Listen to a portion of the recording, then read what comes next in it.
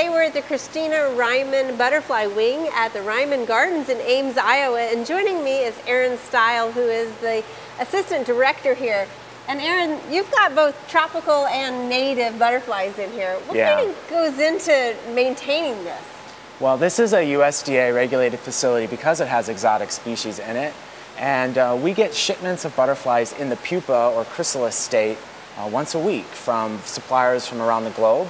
And we bring those in, we put them in special conditions to get them to emerge, and once they emerge, they come in here and greet visitors. So you're doing this throughout the year, right? Yes, we are here year-round with this facility, which is really nice, especially in the middle of winter. Right, it's so nice to come in here. I feel like I'm in a tropical paradise. We've got blue morphus floating around and all sorts of butterflies. We've got a few long wings as well, it seems like. Are there certain ones that you like for certain reasons, or? You know, there are certain varieties and butterflies that we have in here year-round. Things like the blue morpho we have here often. We also have a butterfly that's relatively large. It looks like a white monarch. It's called a giant wood nymph. Wow. And those are some of my favorites because they're so big and easy to spot.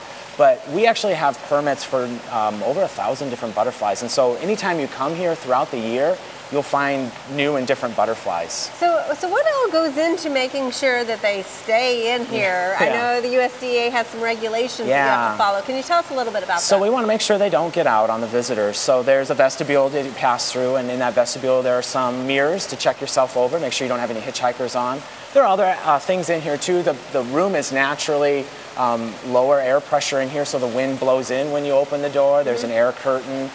There's netting, and the air handling system is completely contained. It's not shared with the rest of the building, all in an effort to make sure that these insects don't leave. And you know exactly what's coming in and what's going out. Yes, they have to keep meticulous records. And dispose of it properly and that sort of stuff. Yep, everything that leaves is either frozen for 72 hours or incinerated. Okay, all right. Well, so let's talk about the plants that you've got in here.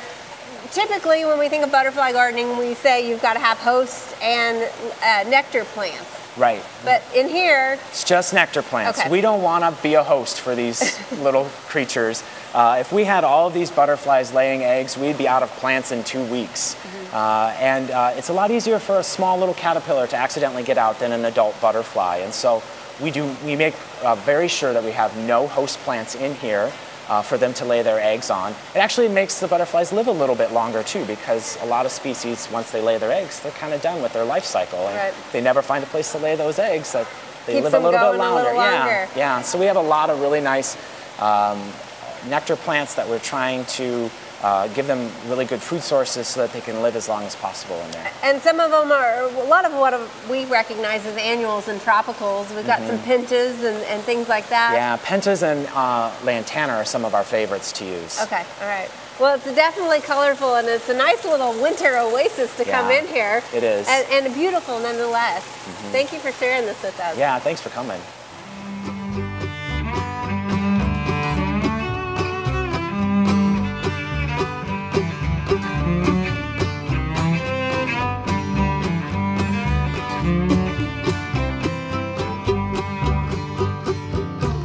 We hope you enjoyed this video. It's part of our Oklahoma Gardening YouTube channel.